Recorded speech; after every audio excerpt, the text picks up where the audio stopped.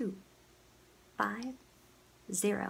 It's my 250th video here on YouTube. Woohoo! Very, very nice. And I love that it is a stage breakdown video from the 2016 United States Practical Shooting Association Area 6 Championships.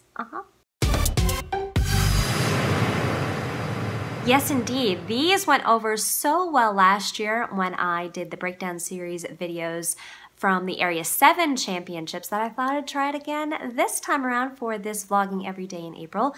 And if you'd like to have more of the stages broken down from Area 6, let me know in the comments below. For those of you who are new to this channel, I'm Julie Golob. I'm a professional competition shooter, and one of the sports I compete in is called practical shooting, where you do a lot of running and gunning with a handgun, and it is a ton of fun. I just got back from the Area 6 Championship, which is our Southeast regional event. So let's talk about Stage 8. Stage 8 was one of those 0 to 0 stages, and it looked pretty simple. You had a fault line, and after the buzzer, you had to step over the fault line, onto a pressure pad, and into a shooting box where you had 2 arrays of targets. One on the left, just 2 targets, one a drop turner and a stationary target. Then you had to perform a mandatory reload and engage the final array of targets, 3 mini poppers, 1 regular size popper, and another drop turning target.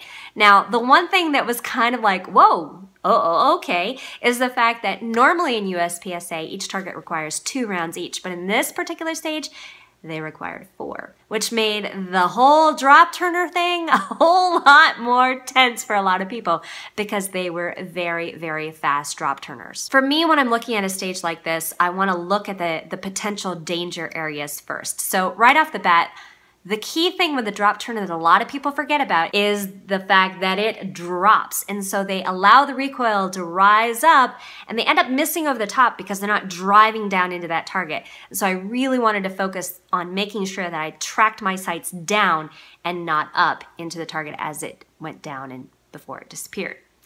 The second target after the first drop turner is also a pretty significant target because a lot of people were so cranking on that first one that they kept the same speed up on target 2, which was a stationary target, and they had really bad points on that one. So I really wanted to get all those shots off on the drop turner and then focus on getting good A's on target number 2.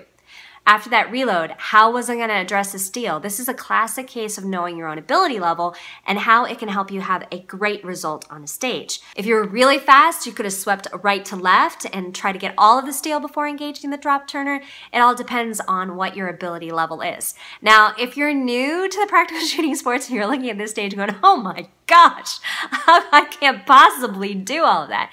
Something to keep in mind. All of those disappearing targets are disappearing targets, and so you aren't assessed penalties for misses. So if you don't feel comfortable getting all 4 shots off, just shoot at it twice or even just once. 1 hit on a target is better than none at all. Don't feel like you have to be super speedy in order to come out and enjoy these shooting sports because there is a place for everyone to come out and play. Are you ready? Stand by.